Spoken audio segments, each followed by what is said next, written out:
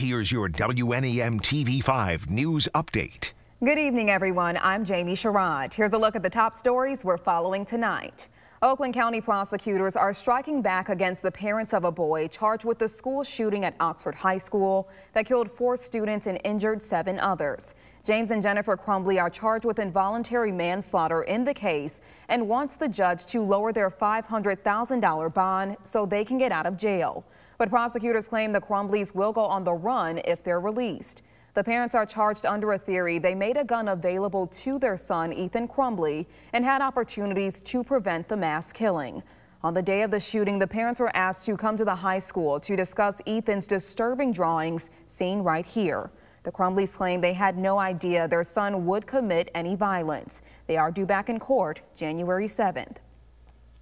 Crime Stoppers offering a cash reward of up to $1,000 for information leading to the arrest of a man considered to be armed and dangerous in the Flint area. 29-year-old Christopher Bryant Stubbs has a felony warrant for his arrest for assault with intent to murder. Stubbs is 6'1" and 300 pounds. If anyone has information on him, they can call Crime Stoppers anonymously at 1-800-422-JAIL. If you're looking for a warm meal this Christmas, North End Soup Kitchen in Flint invites you to join its holiday feast. It's from 11 to 12:30 on Christmas Day. It will also be handing out hats, gloves, and toys to all children and towels and socks to adults. Well, now here's Matthew with a look at your weather.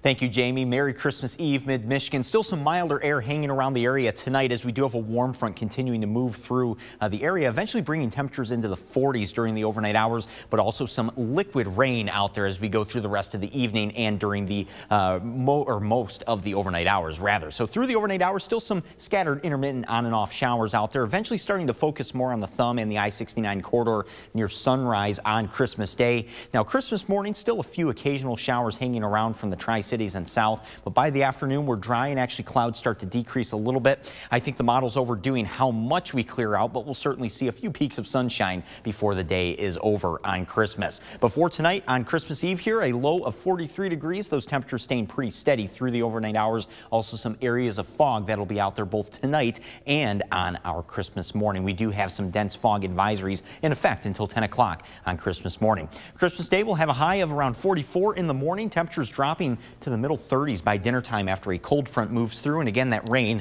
mainly just in the morning on Christmas Day. A high of 36 on Sunday, dry conditions, so a good travel day there, but then looking at an unsettled work week once again, at least at the start, with multiple chances for snow and rain coming in. Remember to tune into WNEM TV5 on air and online 24/7 for the latest news, weather, and information.